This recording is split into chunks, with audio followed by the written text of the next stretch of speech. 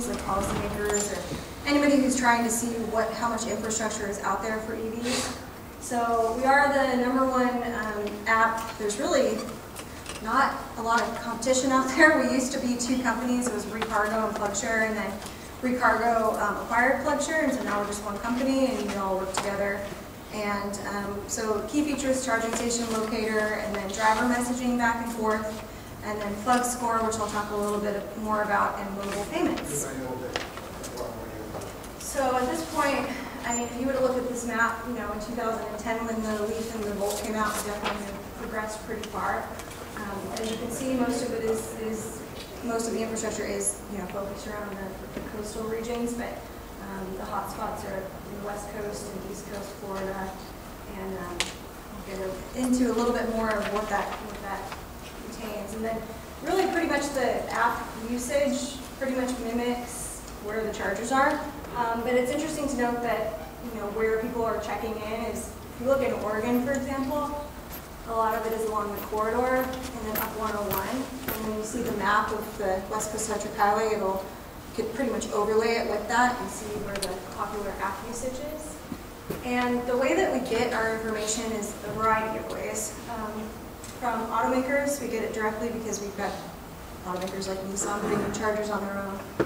And network partner API, so we get that streamed directly to our app, and it's updated every 5 minutes. It's also crowdsourced, which is where most of our most accurate data comes from. As sad as that sounds, people in the industry sometimes question that and say, oh, what if it's not right? But most of the time when we do our editorial review with our team that we have on board, it's almost always correct, and then we go back to the network and there's some issues with theirs. So anyway, so we load all of that into our app, and that's populated out to the PlugShare platform. But we have real-time availability where you can see the chargers available, and then what's the rating. And then in turn, we filter all of that data out to the in-vehicle nav display. So some of you might not realize this, but cars like the Kia Soul, their nav system is actually powered by PlugShare, because a lot of the automakers are realizing that it's not really best to try to recreate what's already out there. So they're just trying to project what people are already seeing on their phones. So yeah, you can locate an EV charging station. It's color-coded by, you know, fast charger. I'm sure you all are familiar with this. You can actually plan a trip now with PlugShare, so you just put in point A to point B, and it populates a recommended route for you based on where you're heading, and you can filter, of course, too, and see where other people are charging. It's sort of creepy a little bit if you're not into sharing where you're at, but if you want to check activity in the area and who else is charging, you can do that too. I always find it interesting. We have launched recently Pay with PlugShare. There aren't the charging station manufacturers. There's some of them that are on board, but we have others that are in the pipeline. So basically, you wouldn't need to have all of those fun cards on your keychain. We basically you open the app, and if it's compatible with our app, you can pay PlugShare there. You just type in your credit card, and it actually takes less than 30 seconds. I'll show you the process there. And then you'll have the credit card saved in there, so you never have to really think about it. So basically, first step is you come up to the charger, and then it'll tell you that it's Pay with PlugShare. Ready? We've got one here in Georgia at the Walgreens. And then it says it's available, type in the credit card information, and you're done. Less than 30 seconds. At this point, we have over 120,000 registered users, and usually when EV driver adoption increases, it typically mimics what the PlugShare app usage is, so it's pretty close to that. The people who don't use it as much, we hypothesize there are maybe Chevy Volt users who don't really need to find chargers, or maybe they're just not charging as much. Toyota Prius, there's a lot of those in California that pretty much bought the car so they can have access to the HOV lane. And yeah, we've got 300,000 mobile device installs, so you can see a lot of people are just downloading it for information purposes. App quality is pretty high. I'm happy with it. These are some of our partners. So Tesla, they have a browser system in their car, and PlugShare powers that as well. Work with a lot of other utilities.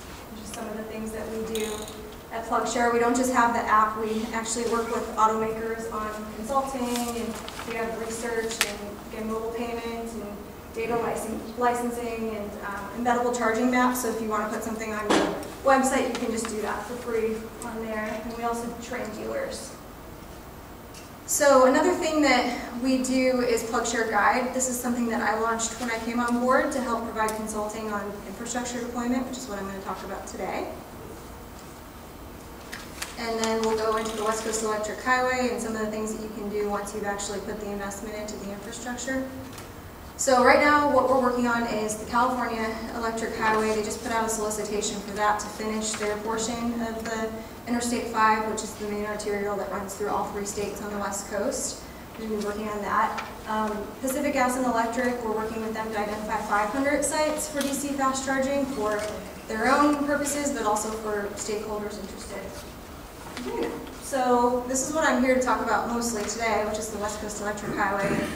I think there's a lot of similarities with Florida and the West Coast in terms of maybe what you could do with DOT, because or even beyond DOT, but at a federal level, US DOT really does want to see this happen, what's happened in Oregon, everywhere, and so they're holding a series of workshops, which Doug attended one in Oregon, and they want to see more fast charging corridors along the highway. So I guess as I talk about this, maybe if you pick up on lessons learned, I'm happy to talk with anybody afterwards. But back in 2010, the governor signed an agreement that basically said we'll make Interstate 5 a green highway. That term sort of morphed into the electric highway because electric vehicles were the ones that automakers were focusing the most on, and there was just more availability there. So we focused on electric. And the first step was to figure out how much money we were going to have. So we ended up getting ARA grant money, which I think a lot of you probably also got back in 2009 and 10. And we used that for the first 10 stations, which, sorry, it's really hard to squeeze a map like this onto the PowerPoint, but our first 10 that we did was actually south of Salem, which is our capital right there, well, not really the middle, but north here in the valley, in Oregon, and then all the way down to the border with California. So we finished that in March of 2012, March 16, 2012, we opened it. And then from there, we actually got another grant from US DOT, which was the first time ever funding anything. This is even before they opened up CMAQ money to use for infrastructure. And we wanted to go beyond the main corridor with the cities and start to go into the rural communities.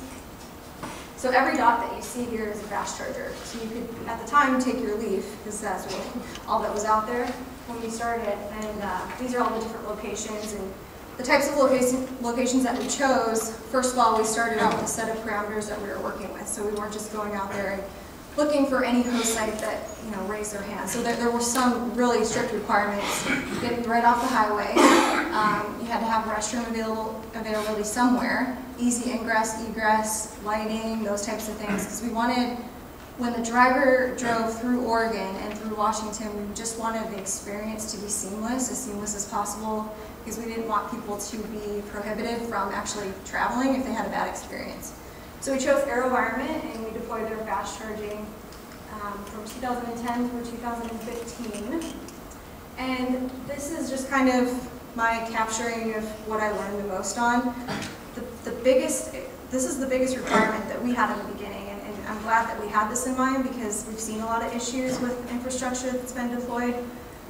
Sure, you guys have had situations all over the place just in terms of an EV driver coming up to a charger and it doesn't work. And I think, in the beginning we were all willing to deal with those growing pains, because no one really wanted to say anything, because the EV industry was starting and sort of didn't want to have any controversy mire really great projects that were going on. So that's the #1 thing that we care about at PlugShare as well, because our users give us feedback, and sometimes the users don't know who to blame. Sometimes they blame PlugShare, sometimes they blame the host site, sometimes they blame, if they see the manufacturer's name. We just really, there's no one person that they blame. And so it's just important for all of us to work together to make sure that the user experience is as delightful as possible, because we all know that the car's range are limited in some ways. In a couple of years, that won't be the case with the 200-mile cars coming on board. But what we're interested in are beyond the early adopters and kind of the next phase of early majority drivers. And so we're trying to think at least 2 years ahead to accommodate those types of, the psychology behind charging there, versus thinking about what the current fleet of cars out there and how they operate. The other thing that was really helpful was, in Washington they did this as well, is determining a single point of contact, because especially in California, I would say. And I know a lot of you kind of connected to that world, but there's just so many different agencies and so many different little projects going on that it's sometimes hard for manufacturers, network operators to get a sense of the full landscape of what's out there, what's going on. One person's putting in a charger here, and then the host site gets contacted by another company, and they just assume that all of us EV people are the same company, and we're all sort of working together. And it can lead to some issues, so having kind of a point person to filter everything through is important.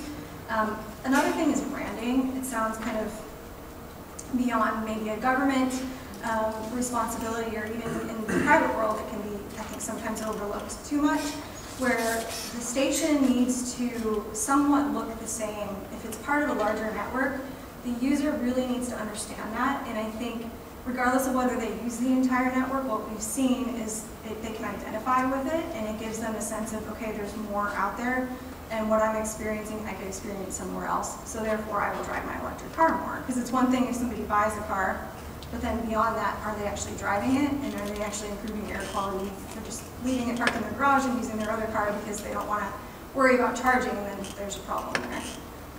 The other thing is recognition and just being able to articulate what we're talking about, because again, there's a lot of different chargers out there.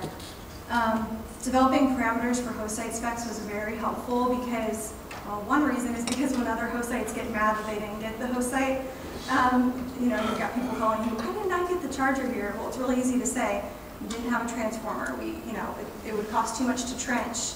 You know, maybe you couldn't get an easement signed by an adjacent property. There's just a lot of different things that go into it, and even when you're dealing with a particular location off of the highway, you might see a lot of development, and then you might only end up with 2 or 3 sites that are viable candidates, and you're thinking, wow, there's just so much out there, but a lot of times the power is on the other side of the road, so you have 4. There's just so many details that go into it, so it's important to kind of keep a wide canvas of an area, but also have a set of parameters that you can go back to and rally around. Proactive utility involvement. So when we went out and looked at sites, the first people that I contacted were the different power companies. We had 22 different power companies that I had to deal with for all, not had to deal with, but worked with.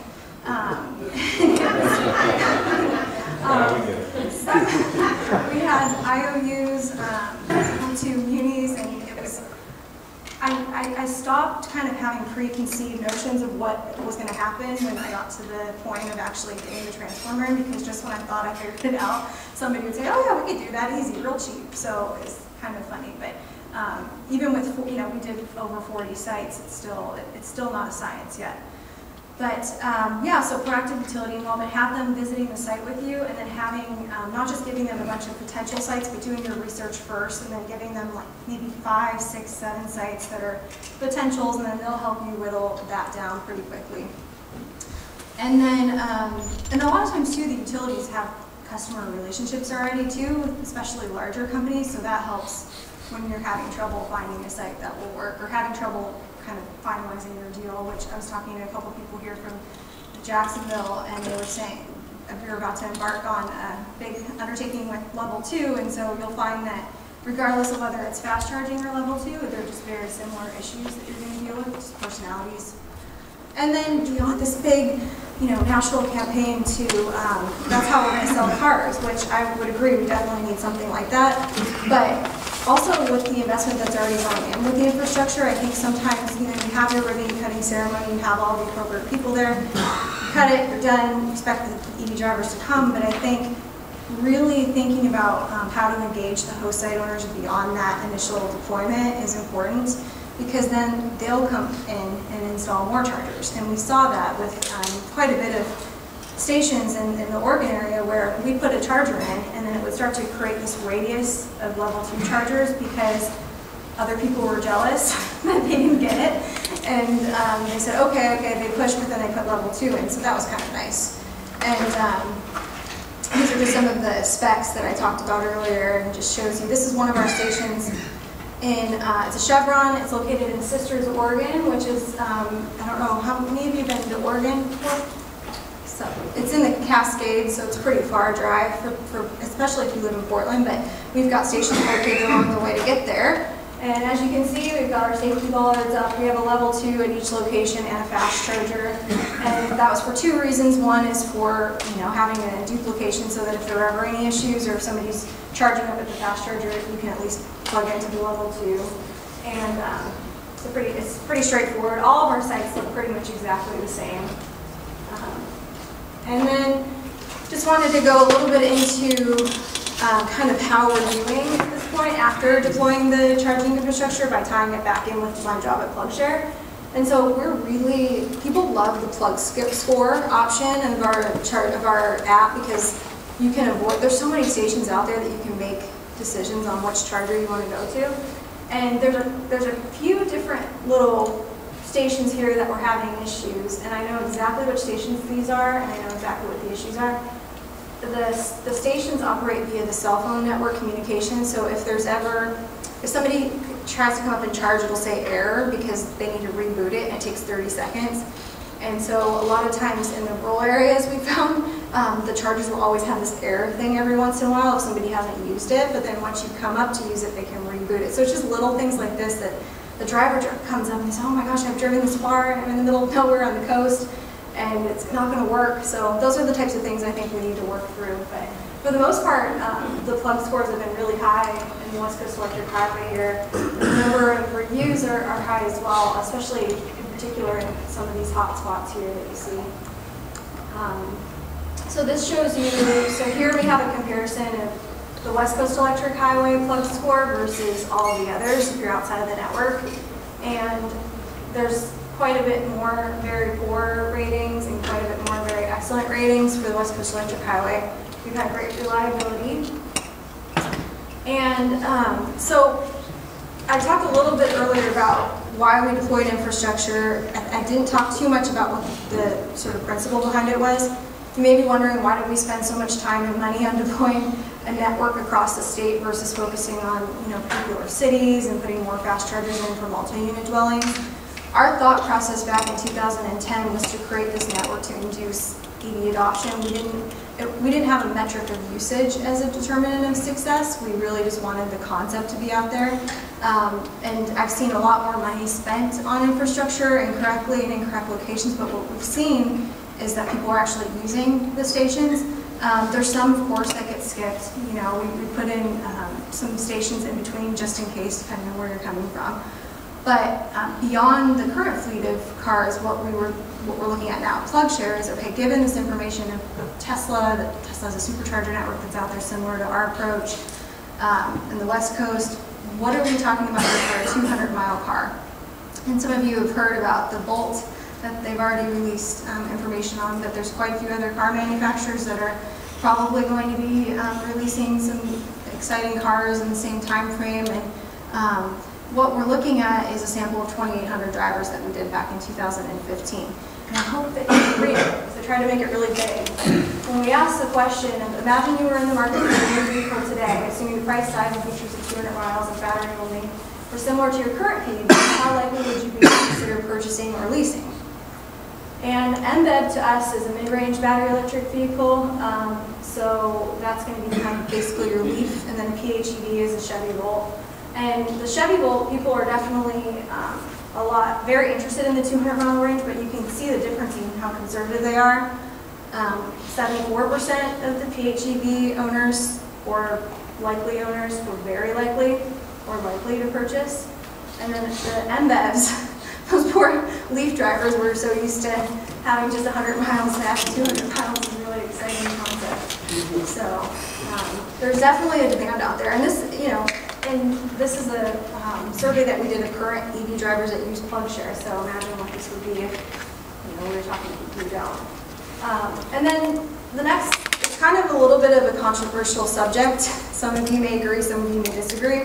But at PlugShare, we've done a lot of research and analysis on level 2, and we're finding that it's not as good of an investment all the time in terms of the actual appreciation of the EV drivers of level 2. It depends on the application. So when it's a workplace charging or MED, but when it's just deployed in sort of a scattered approach where you just hope people will come, it doesn't always match up with the driving behavior. So when we ask the question of how much charging actually comes from level 2 for people. We're getting very low percentages, even for free.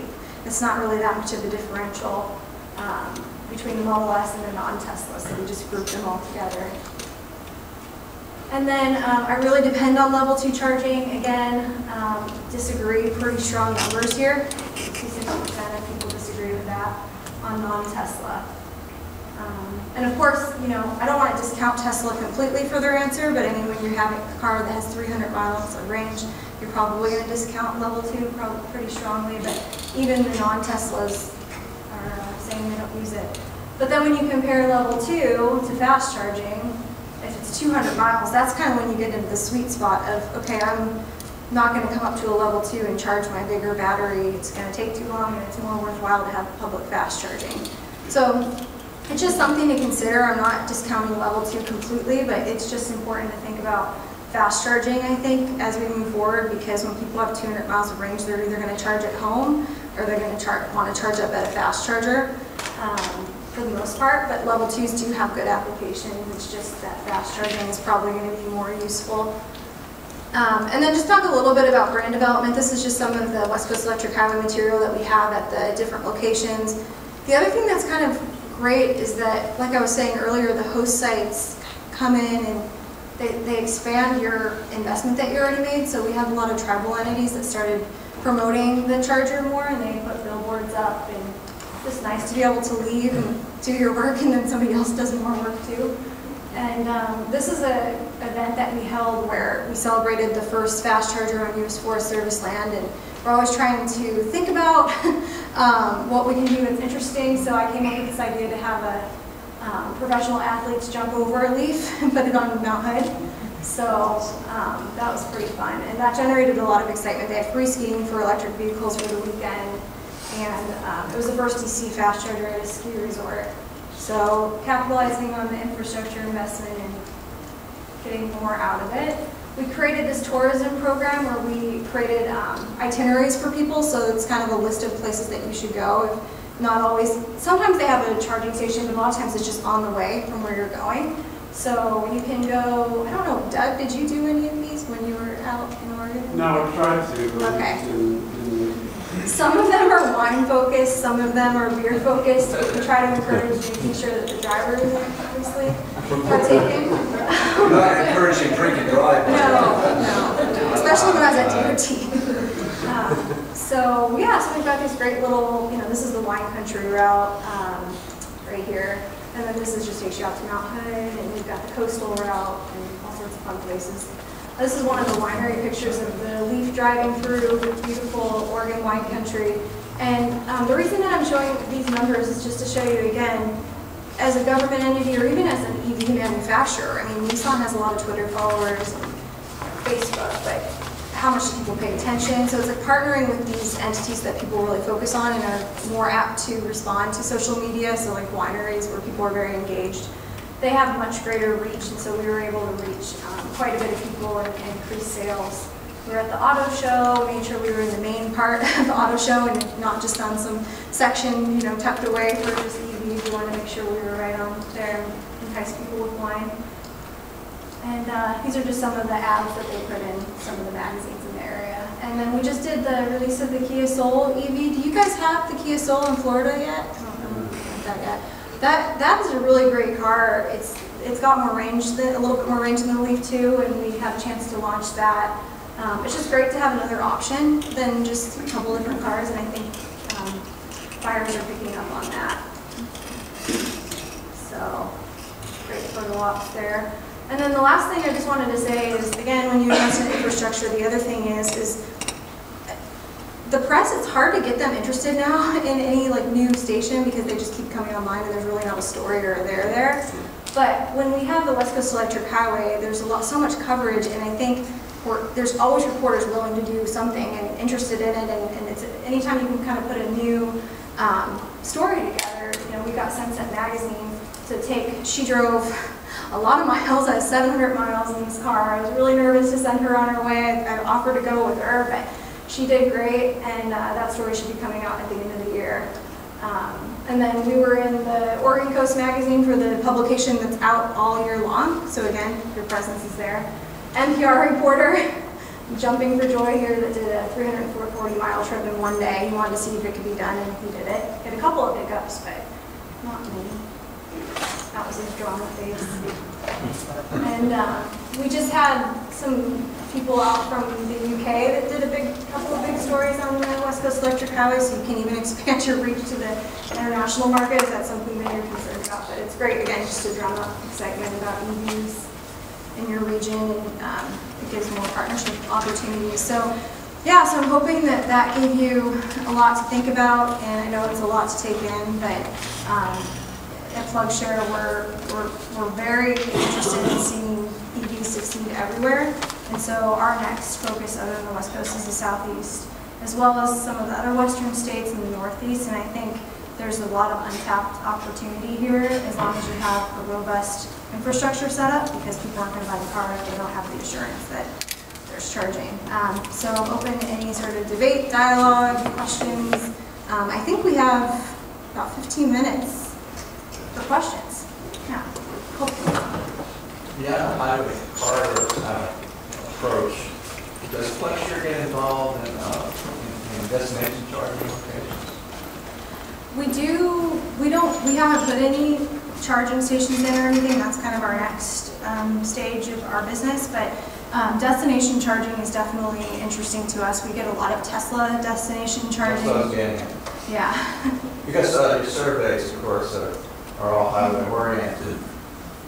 And of course, so you get indifference on Tesla drivers trying. Right.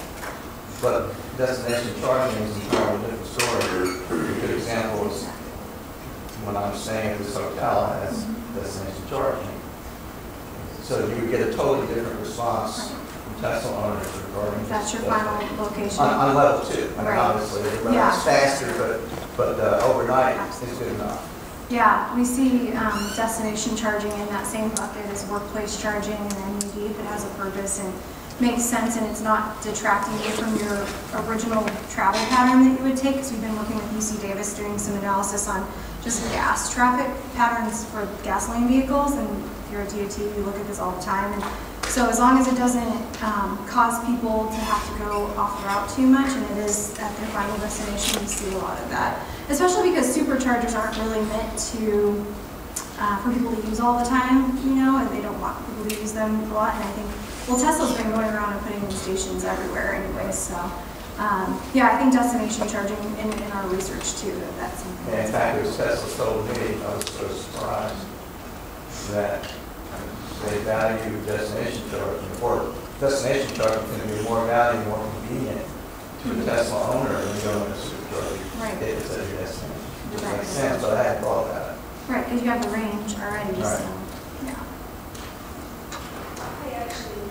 So we have some conversation with John Smart, who is the author of the new project report. So one of the consensus that we had was the profit margin for public charging is really small. So I wonder what the business model for PlugShare and other public charging stations are. That's a really good question. Yeah, and that was a good report. John Smart and Jim Frankfurt, all of them at INO. That's been the struggle, and that's kind of where we're seeing, and we've been doing the research for the past 3 years, and we have so much user data and so much user feedback that we're giving those to automakers, but no one seems to be making the next step decision, okay, what's next? There's a couple of different big competitors in the EVSE market that have emerged, not the manufacturer market, but the actual networks that are the primary networks. And I think both of them are still trying to figure out what the exact business model is. Like, what are people willing to accept as far as charges per, is it per month? Is it, you know, by actual usage, which you run into issues in some states where you can't actually sell it by usage. But we think from research that I didn't focus on because I could do a whole presentation on it, and analyzing the way that Tesla did it when you're pairing it up at the front end of the purchase with the car. So you have guaranteed fuel, because that's the way to go, is the other automakers we hope would do that. Because it's hard to make a case for, you know, these individual charges. It's just so cheap. Electricity is so cheap in so many areas of the country that it's kind of crazy some of the prices that some of the networks are asking for. considering how gas fluctuates so much, so having that stability and having an easy comparison to what the other option is, which is gas, is what we see for the user. But then you don't want to, the free option is also an issue because you need to figure out a way to get people's behavior to operate differently if they're at a charger for too long, or because the charging etiquette is going to become an issue. So we think that seems to be the best approach that's been developed so far. It's just more difficult for the other automakers because they're trying to cooperate together and they're all speaking different languages. So I think that any automaker that does that, that would be the next step. But we're going to try to step in and do something to solve the problem. Sure. I don't know if this question is maybe for the whole group as well as it is for you, but if I'm a business and I pay for a parking spot, okay, and a vehicle sitting in that parking spot for 3 hours, there's a cost to me for the fact the car just sits there for 3 hours. And so my question sort of is, adding the electric charger on when I'm already paying for the asphalt and everything else, is it possible that the charger's a freebie? If you're already paying for that, darn it, why not add it? And where is the price points on that argument? Yeah. Okay, just so I understand what you're asking, you're saying that putting an additional asset in the parking space is just improving the parking space? I'm paying a fortune. There are places, my own university. I would like to have you with me at every OSI conversation. For example, it seems UCF, the faculty that have parking spots on our main campus, okay, that park a 2-minute walk from their door, right. I think pay $1,000 a year for the privilege of putting their car there. There are people in Chicago that pay $30,000 a year for the for their life. Right. They buy a parking spot. They pay $30,000. Putting a tube charger there for free, it's a no-brainer. It is a no-brainer. So I guess I don't know who is that. Is that who? The economics of the physical space and its cost, and the lifetime of that space, and the ability to charge. Is there anybody doing that kind of analysis? Well, right now, I've just been in talks with UCLA, and we're working on developing a study on the economics of how infrastructure impacts EV adoption. But as far as the economics of hosting a site, there's been some work that's been done there, and a lot of that's posted on USDOE's website. But I will say in my conversations, particularly with my sites within Oregon, there's a couple of issues that come up when you try to make that case to a host site, that you're essentially getting a free asset for something that already cost you money, you already have it empty, you get additional clientele that wouldn't normally come to your business. In a lot of cases that is the case because just with the types of sites. Like if somebody doesn't normally go to Walmart, but then there's a charger there, they're going to go to Walmart, shop, spend more than they're actually consuming. But some of the issues that have come up in surprisingly high numbers for smaller businesses is I don't want to encumber the property for more than a certain period of time because I have these high aspirations of potentially selling my property to a Marriott or some Marriott or something like that, where they have sort of these intentions, but so they're afraid to sign an agreement, but yet we need a certain time frame to secure that site just to have an assurance that we'll at least have. So that was one of the things. The other thing is the power costs and sort of retrenching. So again, anytime you have new construction and you're putting it in, that's usually a no-brainer. But even then, there's some people that disagree. But I will say that where we're at today versus where we were at 3 or 4 years ago, we actually have over 20 models of cars available. There's actual physical cars that have been bought, so it's not just projections like what I was having to talk to people about 4 years ago, which wasn't as easy.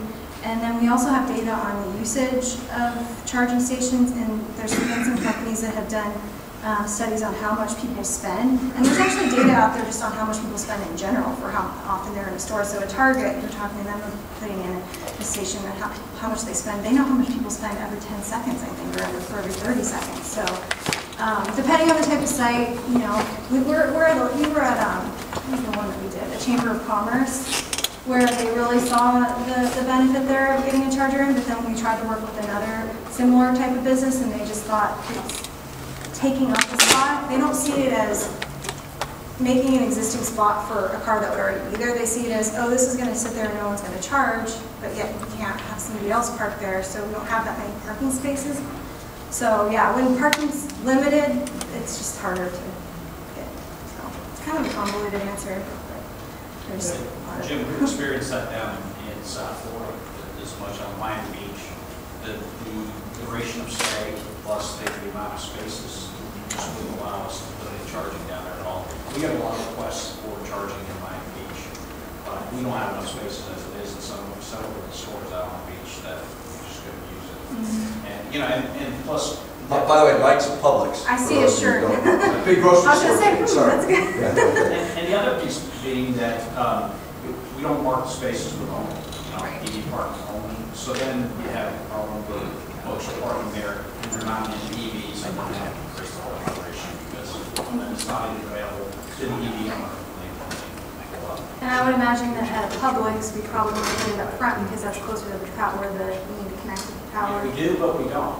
Yeah. In some cases, now you're sort of alienating your customer base because we have handicap parking, respective other parking, we have all these other things. So you're pushing your client base out farther and farther, and putting in EV charging and somebody not using it. Right.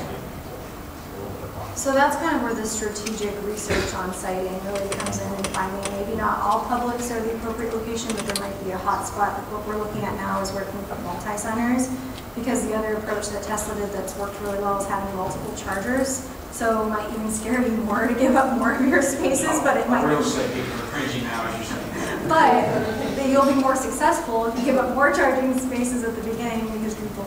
But yeah, and with charging spaces too, the other thing you have to consider is they have to be ADA compliant in most cases with the type of funding that you're getting. So you have to take up 2 spots per space because you have to have in Oregon. Well, I think it's federal, but in Oregon we have to be 14 feet. So it's just. Yeah, there's definitely some complications with, I guess, sacrificing charging when there's not as many cars out there. So you're kind of in this situation where you're trying to encourage people to charge. And that's where a strategic location with fast charging would work because people would be in and out, but then there would still be the visibility for your other customers to see that they're not being alienated. I don't know. I'd kind of like to ask both of you the same question, Mike. Where does the planning piece come in here? Are you doing, do you hire an engineering firm then to do the consulting business that sets where the space may be, or do you have the internal planning, like take Publix? Do you actually have obviously you have a planning group that does siting and decides what they're going to do, and like the case you mentioned in Miami Beach where you don't have enough spaces or you're forced there, but if you're going to build a new Publix store in Tallahassee, somebody starts somewhere to plan this out. An internal group that does that. In fact, I participate on it. We look at spaces. In case of quite like vertical stores, any stores that we have are multi-level, where we have Publix on the bottom or on top, our garage is there. So we look for spaces to where, once again, we don't want to get the premium spaces where everybody wants to get there because it's either I'm getting out of the lane, I'm getting close to the elevator, I'm getting to the escalator. We tend to go back where spaces where folks aren't going to use them as much, and so we gravitate towards those as opposed to the premium spaces that you're going to see around. While it doesn't do well for promoting the EV charging, it does at least, doesn't take away from it at the same time. So that's basically what we look at internally is looking for spaces that are the top premium spaces, and then a duplication of effort, meaning like with handicap spaces, we might put a charger right next to the handicap zone, you get 2 for 1 there, because then we have a handicap space and a charger's regular space next to it. Yeah, and as far as the planning, a lot of the infrastructure that has been installed thus far has been somewhat planned, but really it's whenever there's funding available, so it kind of creates these little opportunities where usually it's nice to hear that you all are being proactive and internally planning it, but sometimes it's somebody coming to the individual host site and asking them to put a charger, so it's not always a part of a larger strategic connecting points like my project was, but it's more and more becoming larger companies internally planning for their future construction, which is really great to hear. Real estate conferences and property owners and everything like that are really starting to see this as an asset. You lead to my second question. When you developed the West Coast Highway, we had no queuing models at all. We just picked these spots out of the air because you knew, and that's kind of where I'm leading to. No, we did some serious planning, and that was what I was talking about earlier with the host site parameters. So what we did is I'll take you back to the map just to show you exactly how we did that. So none of these stations are physically on the highway, they're all at exits. Exits, yeah. So, yeah, sadly I know all the exit numbers by heart. But I can run through them for you if you're really interested. But, so what we did is, this is an earlier map, so some of these dots mean they were at different stages. But what we did is we started out with, go back to this slide really quick. This is just an example piece, but we have an actual document where we started out by, okay, what are we looking for in a host site? And we had certain site qualifications that were minimum, and then certain site qualifications that were ancillary and maybe gave the site extra points. So this was the planning work that went in, and we started out with what I'm kind of calling now as pods, but I didn't call it at the time, but you know based on the range of the car where you need to put the chargers to facilitate the range. So first you start with the community level. Then you look, okay, site relative to the highway, if you have a certain limitation, like with ours it was a half mile off the highway. And there was a couple of locations where we couldn't do that because there just wasn't anything there that would work. But for the most part, yes, you wanted to be right off the highway. And then once you start there, you have all these sites in a spreadsheet, which I had this massive spreadsheet. And then you start to whittle it down based on power. That's your next step besides the accommodations. And then you usually end up with 3. We always ended up with somewhat between 3 and 4 that were actual candidates. And then from there, then you have to get into the hard part, which is talking to the host site and actually getting them to agree to host it. And that took us on average 6 months, the host site process. The construction process took an average of 17 days. Are you talking per site, 6 months per site? But now remember, we did over 40 sites, so those were happening. I was doing all that concurrently, so it's not like I had one site, waited 6 months. You know what I mean? So we were doing multiple sites, but yeah, 6 months because... And 17 days, you said, just for construction? Here we have time for one more question. Actually, when a lot of this infrastructure first went into the ground, it was all free access, and then it transitioned slowly to a 4K. What are you seeing as far as your driver satisfaction? Did the numbers dip and then recover? Did the numbers dip and you know, are people favoring and actually changing their behavior to go to free chargers, where free chargers are available? What are you seeing as far as the driver reaction to a unit that was free going to 4K? Yeah, that's a really good question. So specifically to the West Coast Electric Highway, the DOT, I had before I left put on our website this kind of interactive data simulation where you can look at the different price point moments and see when people stop charging. Or what ended up happening with the West Coast Electric Highway is they started it free when we first opened it in 2012. And AeroVironment, the company that was responsible for operating and maintaining it, paid the electric bills. Each one has a separate meter except for the Fred Meyer locations, which we hooked up directly to their power, so it was just part of their larger utility costs, and just flip on the radar. So anyways, so it was free actually for a couple of years, and really they were just trying to get people part of the network. And then after that, they started implementing a program for $19.99 a month, unlimited, and or a one-time fee. And the one-time fee was pretty exorbitant. It was $7. So they're obviously trying to get people to just do the $19.99 a month until they forget about it, and maybe they use it, maybe they don't, but they're still getting the $20 a month. So there was an initial dip in number of subscribers, and then it slowly started to come back up. But a lot of the reason behind that was these fobs that they had that gave people access to the network just passed out, and like a lot of people had them. And then there would be a notice that would go out that would say you have to connect a credit card to this, or that will kind of basically be voided. And so then you start to see the escalation of more and more members coming on board. But from an overall perspective, I think to look at it from making conclusions on a nationwide basis, USDOE did include some information on that because they were operating within the confines of the EV project, so there was a lot more chargers to look at. We at PlugShare get feedback on our app about how people feel about the pricing, and they're not happy. It's not easily communicated to the driver. First of all, the driver doesn't really understand or know how much is this going to cost me all the time. Now some of them are doing it on a per kilowatt hour basis, but it's, a lot of times drivers are complaining about the fee. Unless they're charging all the time, most people will charge at home. And so, I hate to say free is the best way because I don't think it should be free.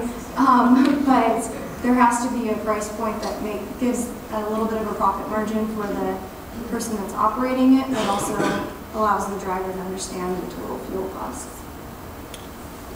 Well, thank you, Ashley. And just a personal comment on the power of social media. I've been monitoring Ashley's activities for the year and a half I've been involved in EV. And then when she was at the state of Oregon, and I could see her PowerPoint presentations. She always had her contact information. But then she disappeared off the radar for a short period of time when you went to PlugShare. Oh. And there was this transitional period, and I couldn't get a hold of her. So I tweeted her and said, "Would you come here and talk about this?" And I got a response, and she sent me her email. So that's how I actually ended up here. But thank you so much. And we're going to break for lunch now.